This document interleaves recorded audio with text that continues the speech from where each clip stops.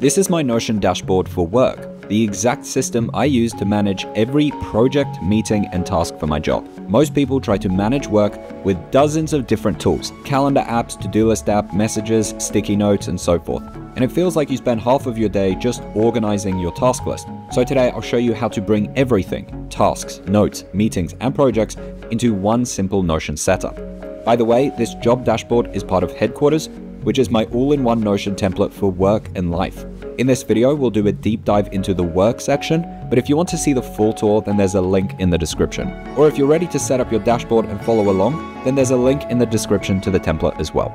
Subscribe for Notion tutorials. Let's dive in. Let's start by looking at an overview of this page. So the job page here is broken down into a few different sections. Up here, we have your calendar system. So we have a My Day version, which is like a list version, where you can time block your day. Then we have a calendar where you will only see the tasks that are uncompleted. Then we have another calendar version where you will see every single task, whether it's completed or not.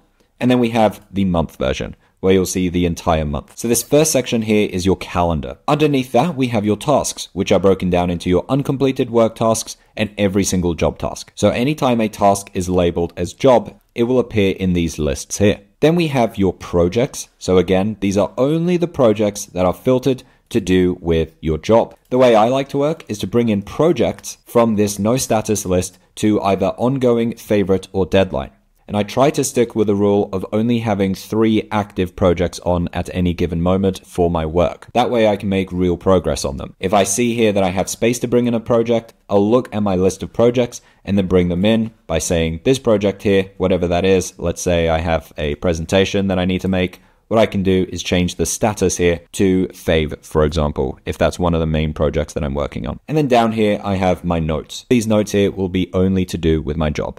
And I can also archive these notes as well. So now that we understand the overview of this page, let's dive into the sections a bit more deeply. So let's start by having a look at tasks. So I'll just create some fake tasks here for this tutorial. Task 1, 2, 3, and 4. Now in this template here, I have a few different properties that will help me in organizing my task list.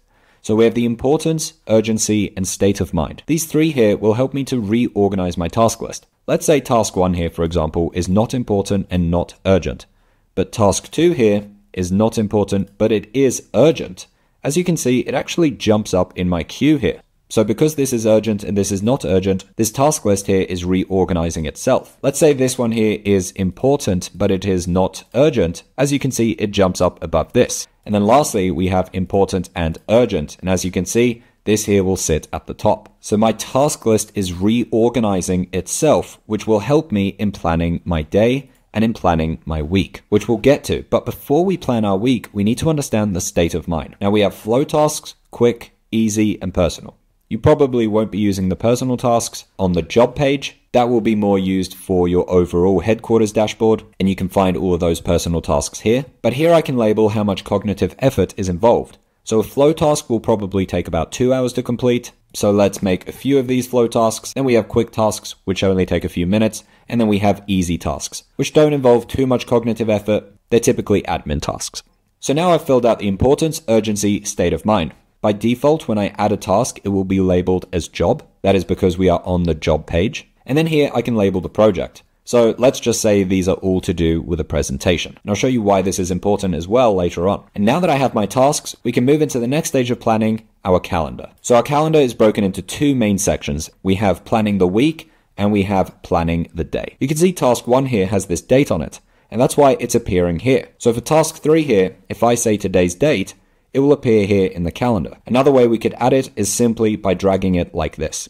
And now they appear in the calendar here, and they'll also appear under the My Day tab as well. Now I have this productivity rule that I stick to. I can only have 2 flow tasks per day. That is because it takes a lot of cognitive effort to do a flow task, and your brain can only handle 4 hours of full cognitive effort per day. So I'll look here and say, which of these tasks will I have to move to tomorrow? And since task 3 here is sitting at the bottom of this list, I'll move task 3 to the next day. Now that I've planned my week, I'm guessing you'll probably have more tasks than this, we can move on to planning our day. Now to do that, we can use this time function here. Now depending on how you like to work, you might want to start off with an easy task. You maybe want to start off with a flow task.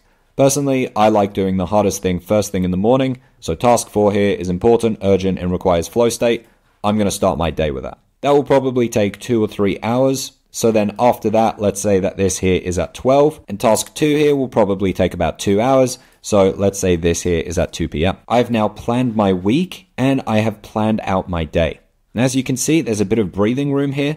So if we want, we can lift in other tasks. So let's say you had a few quick tasks here. If you want, you can simply drag these here to your day, whatever this task here is, task 5. So I can say I'll do this here at 3 p.m. to end my day. So that is how tasks work and how they are connected to your calendar and to your day's plan. Now, when we added these tasks, we connected them to a project. So if I scroll down here under presentation in my projects, I can actually click on the presentation page and see all of the relevant tasks just to do with this presentation. I can also see all of the relevant notes and all of the relevant bottlenecks, and they are just to do with this presentation here. I'll talk about bottlenecks later on.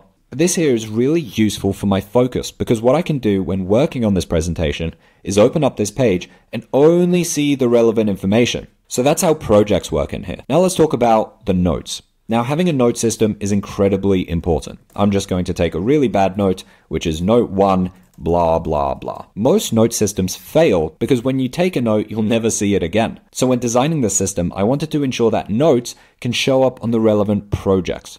So here, let's say this note 1 is to do with a presentation. I can even select a topic of interest here. But as we take this note here, whatever this note 1 is, now when I'm working on this presentation, I can find that note sitting in here. It also tells me the time it was created. So as I'm working on this presentation, I'm seeing the relevant notes. And the cool thing is in headquarters here, you don't even have to scroll down and go to a specific project or page. I can just click here on take a quick note. Let's call it note 2. The life bucket is to do with my job. The project here is this presentation, blah, blah. Click away, and I've now taken that note. Now, when I'm working on this presentation, or whether I access it on the job page, when I click to open up this presentation and work on it, I can find this note sitting in here. This way, notes are actually useful. Now, as you can see under notes here, we have bottlenecks. So let's talk about how bottlenecks work. If you don't know what a bottleneck is, it's basically a thing that's holding you back from making progress. So I'll click here on template.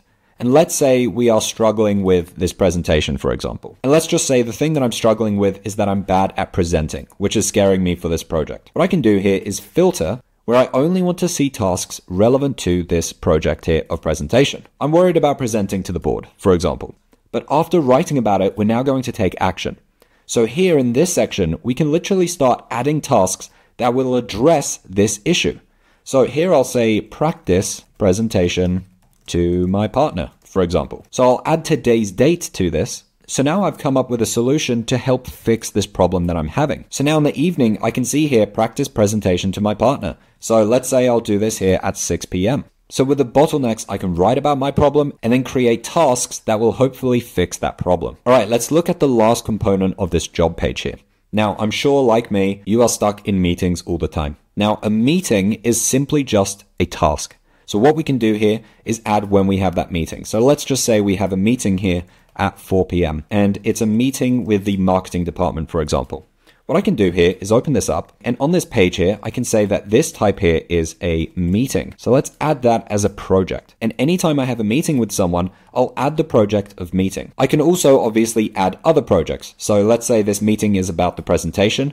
It will now show up on the meetings page, but also on this presentation page. And when I'm in my meeting, I can use the AI meeting notes tool.